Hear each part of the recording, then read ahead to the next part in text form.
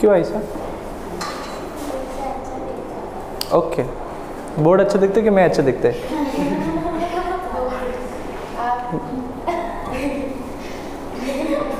तो समझ में नहीं आया क्या बोलो, भी फंस गए मैं।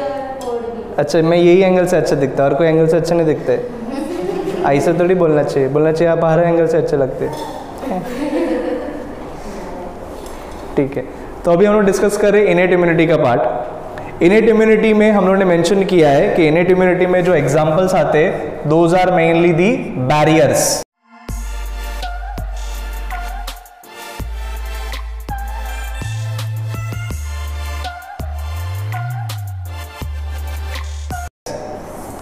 और ये इनेट इम्यूनिटी कभी से डेवलप होता है? राइट फ्रॉम बर्थ के during the life time? It is present right from birth. Previous exposure to antigen is required और not? Previous exposure to antigen is not required. और ये स्पेसिफिक है कि नॉन स्पेसिफिक है? Non specific, सभी चीजों से अपने को प्रोटेक्शन प्रोवाइड करेगा, बराबर। एंड यूजुअली ये लाइफ टाइम के लिए प्रेजेंट रहता है। तो हर बच्चे में innate immunity right from birth होना ही चाहिए। ये उन्हीं बच्चों में नहीं होगा जिन्होंने बहुत पाप किए रहेंगे। तो याद रखना, सिर्फ पापी बच्चों में ये नहीं रहता है ना। तो जिसने पिछले जन्म में बहुत ही पाप किए रहेंगे, ऐसे पापी बच्चों में ये इनेट इम्यूनिटी डेवलप नहीं किया है। पापी, ठीक है। लेकिन हम लोग बिल्कुल भी पापी लोग नहीं है, तो अपने में ये सभी के सभी डेवलप रहेंगे। यस, पहला बैरियर जो है that is known as physiological barrier, that is the first barrier. Second barrier is known as anatomical barrier. The third barrier is known as phagocytic barrier. And number 4 is inflammatory barriers. तो पापी का मतलब समझ गया सबको? Yes. अभी समझ लेते फिजियोलॉजिकल बैरियर। फिजियोलॉजी मतलब बॉडी का नॉर्मल फंक्शंस। अभी बॉडी का नॉर्मल फंक्शन कुछ और रहता है, लेकिन बाई चांस वो अपनों को इम्यूनिटी भी प्रोवाइड कर रहा है। जैसे कि हम लोगों में प्रोडक्शन होता है टीयर ग्लैंड से टीयर्स का, लेकिन ये टीयर्स या आंसू प्रोड्यूस किए होते हैं लुब्रिकेशन के लिए। जब भी डस्ट पार्टिकल जाता है तो वो टीयर्स प्रोड्यूस होता है to wash off the dust particles, और वो लुब्रिकेशन ऑफ आई भी देता है। बट इस टीयर में एक इंपॉर्टेंट एंजाइम भी होता है, एंजाइम का नाम है लाइसोजाइम, जो डिस्ट्रॉय करता है सेल वॉल ऑफ बैक्टीरिया, और उसकी वजह से हम लोग को इम्यूनिटी भी प्रोवाइड कर रहा है। सिमिलरली ये lysozyme is also present in our saliva. Saliva का मेन फंक्शन होता है डाइजेशन में, but it is also providing us with the immunity and it is acting as a barrier. दूसरा एग्जांपल है हमारा गैस्ट्रिक ग्लैंड्स, जो secrete करता है HCl। HCl is hydrochloric acid. No, HCl का फिजियोलॉजिकल फंक्शन क्या होता है? ये एक्टिवेट करता है एंजाइम पेप्सिनोजन को इनटू पेप्सिन, तो उसका डाइजेशन में रोल है। बट यहाँ पे HCl is also killing the bacteria, तो इट किल्स बैक्टीरिया। तो ये और एक इंपॉर्टेंट रोल हो गया अंडर द फिजियोलॉजिकल बैरियर। तीसरा एग्जाम्पल जो है, जो बहुत ही इंपॉर्टेंट है, जहां पे ऐसे कुछ केमिकल्स होते हैं which are known as cytokines. उन केमिकल्स को हम लोग बोलते हैं साइटोकाइंस, मतलब सेल्स के कुछ सिक्रीशन है जिसमें वो केमिकल्स का नाम है interferons. The chemicals are known as interferons which are glycoproteins. और ये ग्लाइकोप्रोटीन सिक्रीट कौन करता है? हमारे वो cells which gets infected with virus. तो वायरल इन्फेक्टेड सेल्स ये इंटरफेरॉन्स नाम के ग्लाइकोप्रोटीन सिक्रीट करते हैं, एंड ये बाकी आजू बाजू के सेल्स को सिग्नल देंगे, भाई हम लोग तो मर गए, तुम लोग बच लो।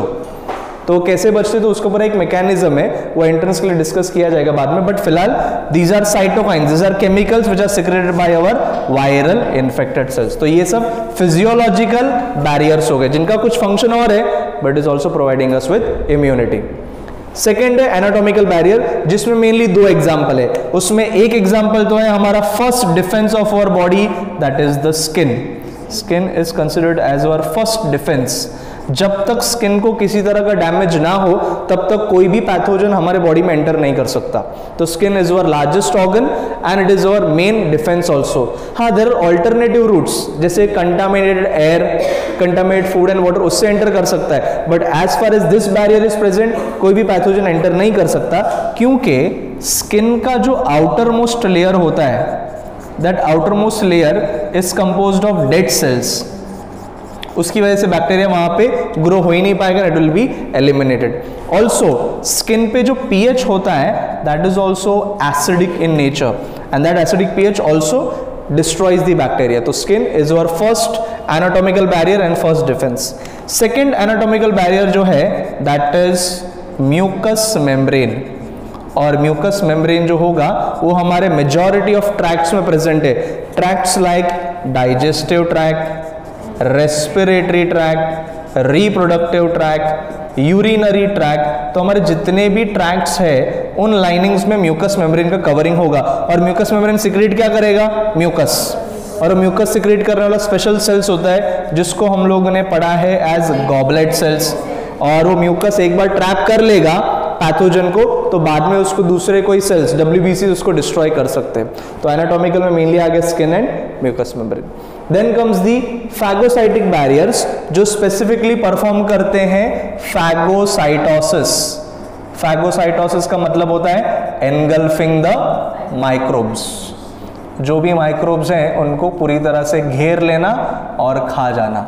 और ऐसा फैगोसाइटोसिस का प्रोसेस हमारे ब्लड के अंदर दो टाइप के WBCs करते हैं, एक का नाम है N से, एक का नाम है M से, NM। कौन से सेल से N से? Neutrophils. This are the main phagocytic cells जिनको हम लोग ग्रैन्युलोसाइट्स भी बोलते हैं। और एक ग्रैन्युलोसाइट्स में एग्जांपल आता है मोनोसाइट्स। मोनोसाइट्स को तो इनफैक्ट हम लोगों ने स्कैवेंजर्स भी बोला है। तो this are our blood phagocytes जो एनगल्फ करेगा। ऐसा ही एक पर्टिकुलर सेल है मोनोसाइट जो ब्लड से टिश्यू में आ जाता है और टिश्यू में परफॉर्म करता है फैगोसाइटोसिस, जिसको हम लोग बोलते हैं as मैक्रोफेजस। So मैक्रोफेजस are nothing but monocytes in the tissue. इसके लिए these are also known as histiocytes, क्योंकि हिस्टोलॉजी का मतलब होता है स्टडी ऑफ टिश्यूज। तो मैक्रोफेजेस या हिस्टियोसाइट्स भी सिमिलर फंक्शन करेगा। और एक एग्जांपल जो मेंशन किया है फैगोसाइटिक में that is कफर cell. Kupffer cells in the liver जो ओल्ड आरबीसीज को भी डिस्ट्रॉय करते हैं फैगोसाइटोसिस एज वेल एज जो पैथोजन को भी डिस्ट्रॉय कर सकते हैं। तो ये फैगोसाइटिक बैरियर्स हो गए। अभी एडिशनल एंट्रेंस के लिए याद रखना है कि हमारे पास इम्यूनिटी के लिए जरूरी नहीं कि जितने भी बैरियर्स में सेल्स हो फैगोसाइटिक ही हो। There are certain cells which are also non phagocytic but they also provide us with the immune systems role. And ऐसे नॉन फैगोसाइटिक सेल्स का नाम तुम लोग को याद रखना है नीट के लिए, known as NK sales. NK sales सुना है? NK sales are known as natural killer cells. ये नेचुरल किलर सेल्स प्रोड्यूस करते हैं परफोरिन्स जो बैक्टीरिया में होल क्रिएट कर देगा और बैक्टीरिया का लाइसिस हो जाएगा। तो this is a non phagocytic cell. ये सब ने क्या किया? फैगोसाइटोसिस के एनगल्फ कर लिया, इसका नॉन फैगोसाइटिक रोल है। तो नेचुरल किलर सेल एक एग्जाम्पल याद रखना है। Then comes inflammatory barriers. Now inflammation जब भी बॉडी में किसी तरह का टिश्यू डैमेज होगा तभी इन्फ्लामेशन प्रोड्यूस होता है। और ऐसा टिश्यू डैमेज जब भी होता है तभी हमारा बॉडी सिग्नल देगा which is known as inflammatory response. इस इन्फ्लेमेटरी रिस्पॉन्स में जो मेजर सेल्स इन्वॉल्व है दो sales are known as the basophils. तो ब्लड में बेसोफिल्स जो हैं WBCs they are going to play the role, क्योंकि बेसोफिल्स सिक्रीट करते हैं a particular inflammatory mediator known as histamine या हिस्टामाइन। ये हिस्टामिन टिश्यू डैमेज की वजह से इन्फ्लेमेटरी सिग्नल्स प्रोड्यूस करेगा, जैसे कि रेडनेस या फिर swelling, pen, heat and loss of function. मतलब वो स्ट्रक्चर या वो ऑर्गन जिसको डैमेज हुआ है वो पर्टिकुलर फंक्शन परफॉर्म करना बंद कर देगा। और मेजॉरिटी ऑफ द डिजीज जिसमें तुम लोग को एंड में वर्ड मिलता है itis, the suffix is itis, उसको हम लोग बोलते हैं इन्फ्लेमेशन। जैसे कि आ गया कंजक्टिवाइटिस, आई का इन्फ्लेमेशन कंजक्टिवा का, या फिर नेफ्राइटिस किडनी में, न्यूराइटिस, डर्माटाइटिस स्किन का इन्फ्लेमेशन, स्पॉन्डिलाइटिस जहाँ पे वो स्लिप डिस्क होता है। तो ये जितने भी डिसऑर्डर्स है उसमें हिस्टामिन का रिलीज होगा because of the tissue damage. अब ये इन्फ्लेमेशन की वजह से ये रेडनेस आ रहा है, सूजन आ रहा है, टेम्परेचर राइज हो रहा है, फिर पेन हो रहा है, फंक्शन लूज हो रहा है, ये सब अच्छा है कि बुरा है? ये सब अच्छा है। These are good signs। Body signal दे रहा है अपने को कि डैमेज हुआ है, हम लोग को रेस्ट लेना पड़ेगा, मेडिसिन लेना पड़ेगा, रिकवरी करना पड़ेगा। तो as a doctor V need to understand these are absolutely good signs।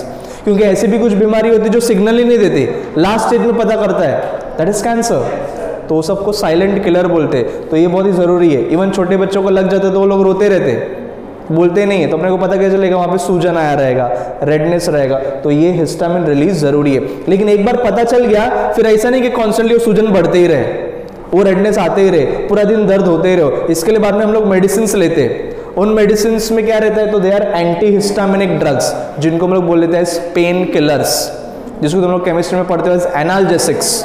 तो वो हिस्टामिन के लेवल को बाद में रिड्यूस कर देगा, पेन, इन्फ्लेमेशन, स्वेलिंग वगैरह वो कम कर देगा। तो दिस आर द 4 बैरियर्स जो किन में नहीं होता, पापी बच्चों में नहीं होता, बाकी सब में रहेगा। समझ में आया? गो थ्रू कर लो।